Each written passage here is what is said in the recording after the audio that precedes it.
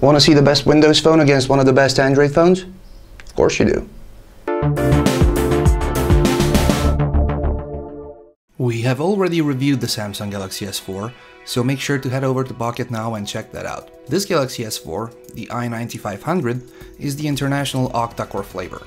The Lumia 925 is also not the upcoming T-Mobile US version. However, it's one of the top Android phones of the moment compared to the best Windows Phone and Nokia have to offer. In this comparison, we'll take a look at hardware, software and user experience, as well as camera. Even though you can instantly recognize the Lumia 925 as a Nokia phone, the company gave it a fresh look compared to the Lumia 920 and previous models. It is also made out of aluminum for better antenna performance, while keeping the polycarbonate back, which, in this case, is very smooth and soft to the touch. At 139 grams, it is just 9 grams lighter than the Galaxy S4, which is made completely out of plastic, with Samsung's own, controversial by now, hyperglazing technology. There are pros and cons to both when it comes to the in-hand feel.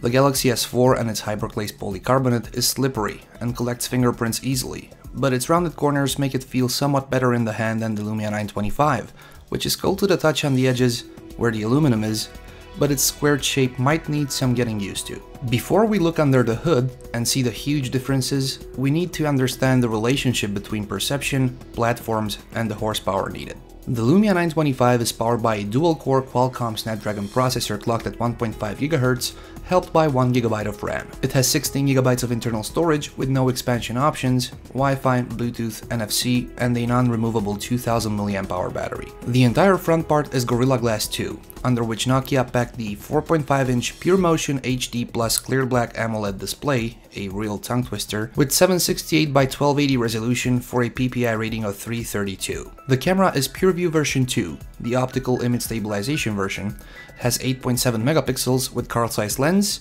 and it's coupled with a 1.3 megapixel front facer. The GTI 9500 Samsung Galaxy S4 is powered by the octa-core, actually dual quad-core, Exynos 5 chip with a quad-core 1.6 GHz Cortex-A15 chip combined with a quad-core 1.2 GHz Cortex-A7 component. There are 2 GB of RAM and this unit is the 16 GB flavor, expandable of course via microSD card. Bluetooth, Wi-Fi, NFC and the usual suspects are all in, alongside a user-removable 2600 mAh battery. The front is where the 5-inch Super AMOLED HD screen lives, with a PPI rating of 441. The camera is a 13 megapixel unit paired with a 2 megapixel webcam on the front.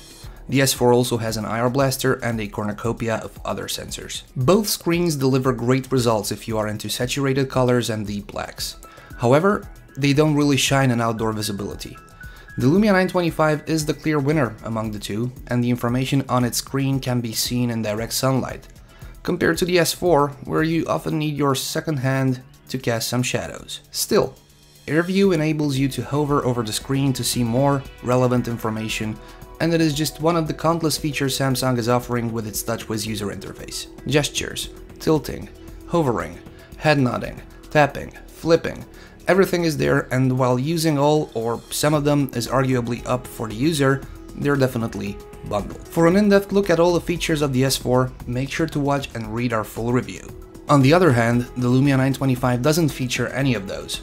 Windows Phone looks as minimalistic and modern, as fresh as it looked in the first day, with tiles flipping on your home screen to keep you up to date with what's important. And where Microsoft's operating system is lacking, Nokia is doing a good job at filling in the gaps, whether we're talking about the Hirsute or the camera application. There's always the ecosystem question, which is a debate we'll not go into now. Before purchasing any of these phones, make sure to research the ecosystem and what each has to offer both in terms of software titles and services. The camera on the Lumia 925 is a PureView camera with 8.7 megapixel sensor, optical image stabilization, and Carl-Zeiss lens. The addition of a 6th lens versus the 5-lens construction of its predecessors tries to make pictures look even better. The viewfinder on the Windows Phone is rather simple and can be misleading or annoying at times, without displaying icons or information about what special mode you are in. Luckily, it reverts to default upon launching it again, so you don't miss a shot because of previous settings or modes. And there's always the dedicated shutter release button, which is a must on Windows Phone, unfortunately a rare option on other devices. The Galaxy S4, on the other hand, with its 13 megapixel camera, has a viewfinder where you can tweak everything, select from a cornucopia of shooting modes, and see a graphic representation of every tweak you've ever made. We will compare camera quality between these two phones, and of course others, in an upcoming dedicated camera-oriented shootout, so make sure to subscribe to our social media channels so you don't miss it. Nonetheless, we don't want to leave you hanging, so we bundled a couple of photographs snapped by these two phones. In bright, sunny outdoors, they both deliver exceptional results, with the Galaxy S4 offering better overall detail. Take the phones indoors, or in a poorly lit situation, and the Lumia 925 starts to shine. Actually, the darker the environment, the more the Lumia 925 and its low light performance coupled with OIS shines. To wrap it up, the question is not whether you should get the Lumia 925 or the Samsung Galaxy S4. They're both arguably the best phones on their respective platforms. The real question is whether you should go with Windows Phone or Android, and only you can research and answer that. Once you know which operating system suits your needs, the choice between these two phones is easy. Folks, that's going to do it for today for the Nokia Lumia 925 versus Samsung Galaxy S4 comparison. Stay tuned to Pocket Now, we have a lot more coming on the Nokia Lumia 925. I've been Anton Dinod, you can follow me on Facebook and Twitter. If you like this video, please give us a thumbs up. Thank you very much for watching. Till next time.